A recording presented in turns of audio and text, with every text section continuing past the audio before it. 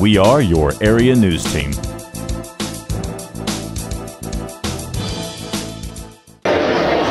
With Center Broadcasting Company, this is Justin Mott reporting from the St. Augustine County Chamber of Commerce Banquet. I'm here tonight with their president, Rob Litton. He's going to tell us how long the Chamber Banquet has been going on. It's been going on for at least 30 plus years. We went to the gala format, which is what we're seeing tonight, 5 years ago. And how long have you been the St. Augustine County Chamber of Commerce president? I'm going on my second year.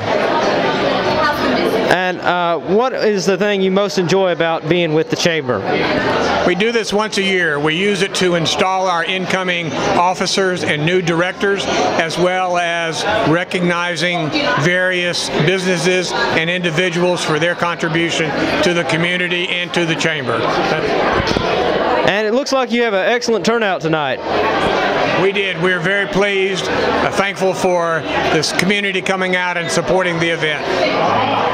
All right, thank you for meeting with us. With Center Broadcasting Company, this has been Justin Mott.